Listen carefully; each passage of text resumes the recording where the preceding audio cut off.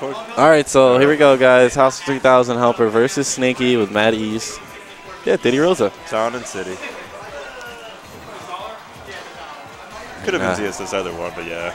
Okay, so gravitational pull on the peanut.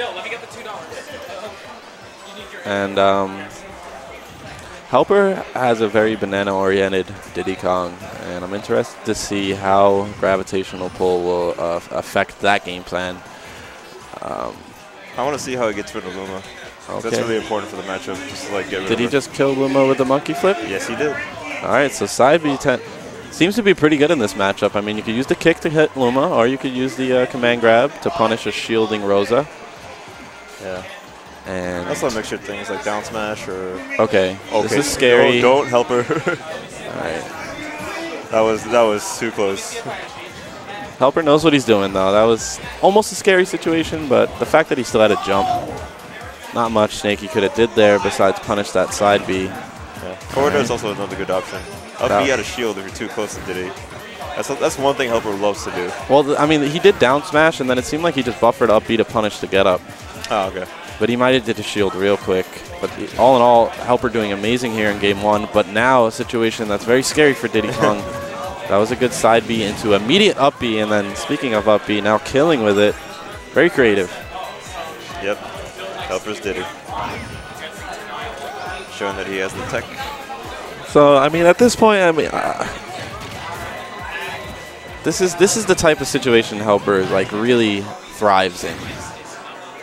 As long as he doesn't get that happened. That's the matchup. Man. That's definitely the matchup. Rosa wins this matchup off stage. And he can't like up B instantly too, because you just like hit him out of it. Even there, it seemed like he was going to charge the up B, and then just the lingering down air, like the halo. Shout outs to Beyonce. It's like almost close to putting a kick me sign on you. So now a complete turnaround. Raptor, you heard that Dill bodied me? Dill bodied me. He's back, son. Back to the match. Yeah. Monkey flip to give it to Luma again. All right, green Luma's out of the picture. About 10 seconds, you'll hear the crowd scream 3, 2, 1, Luma. And this is neck and neck right now. Missed the banana combo. He's also just straight up throwing it at her just to like keep the pressure going.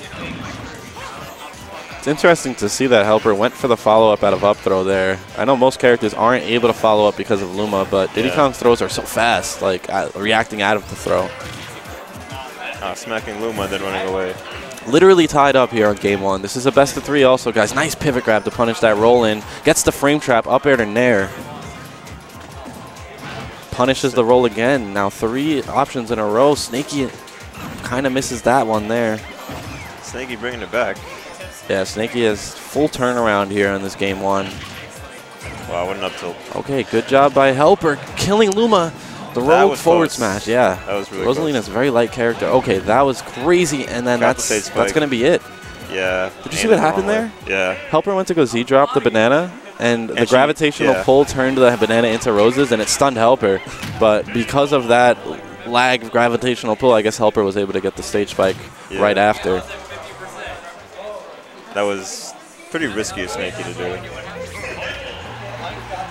And yeah, as I was saying, Rosa does win this matchup off stage, but Rosa does, despite who she's fighting against, Rosa could always get exposed off stage as well. Yes. And telepathic recovery. Dabuz, one thing I love about Dabuz's Rosa is like he'll tech 9.5, like 95% of the time, and Snakeee not getting that tech at the end of that game one. Strong start for HelpR here, 0 to 53. Nice monkey flip to punish that missed space nair. And going in. Snakee's just getting mopped here. He's got to like slow it down a bit. All right. Don't fall in the HelpR's pace.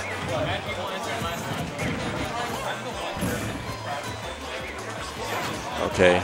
And I feel like it's so important when fighting Diddy Kong that you punish the side Bs that don't hit you. You know? Yeah. It's so important right there. Even it's not safe. It's important to punish Diddy Kong to make them second guess themselves every time they side B. I'm the one to talk. I'm pretty negative in the Diddy Kong matchup, but it's one thing I learned. Down tilt with a up smash. Definitely a nice hit confirmed. Down tilt up smash. something that Diddy Kong players adapted to after all the nerfs was that kill confirmed that just helps him out. Yes. Do you know if HelpR plays with tilt stick? No, he does not. No. Yeah, I was playing JTails in tournament the other day, and you know he's another Diddy Kong that. That's weird. Yeah. I'm seeing like Diddy's trying to adapt to tilt stills now. Well, I mean the best Diddy right now, Zero, in my opinion. He's like perfected it, and it shows with his ability to like turn around at a shield and down tilt, or you know, down tilt while like doing that fast walk.